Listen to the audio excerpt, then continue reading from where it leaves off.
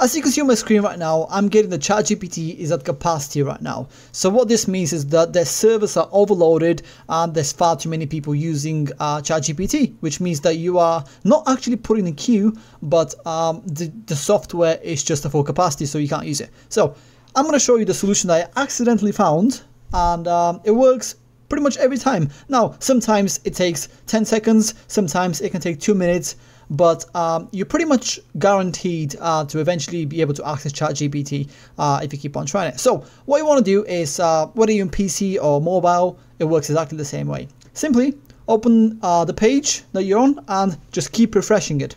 So that's what I'm going to do now, and I'm going to show you what happens once ChatGPT lets me through. And I'll also tell you how long it took me.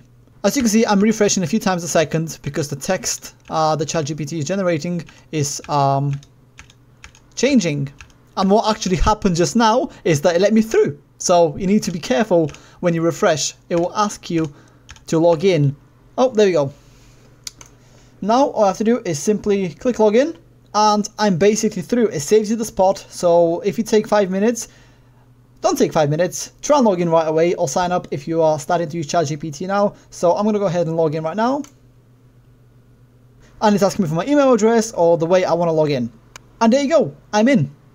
It's as simple as that. Hopefully you found this video helpful. If you did, please do go ahead and leave a like down below and subscribe to the channel. If you have any questions, please do go ahead and leave them down in the comments below, and I'll be more than happy to help.